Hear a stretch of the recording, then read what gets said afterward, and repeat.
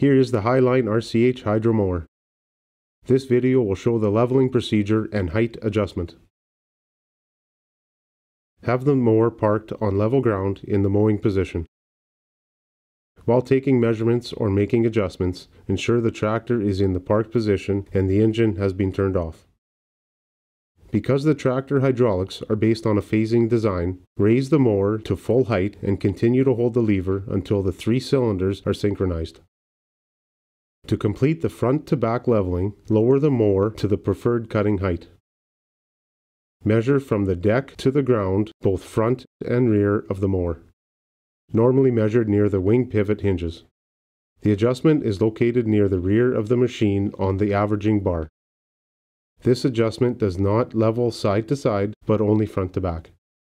Loosen the jam nut and start turning the inner nut to adjust the level. Turning the nut to the rear of the machine will raise the front of the mower. To make this process easier, you can lower the mower so that the front is resting on blocks.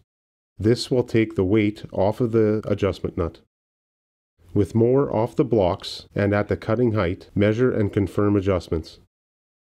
Tighten the jam nut when completed. To adjust the side-to-side leveling on the wings, there are eye bolts located on the front of the wing depth cylinders. Again, measuring from the deck to the ground, adjust the eye bolts to achieve your leveling height. Tighten the nuts once completed. Because this is a phasing hydraulic system, the mower height adjustment is only located on the center deck cylinder. Use the supplied stroke control stops to place around the rod of the cylinder to achieve your desired cutting height.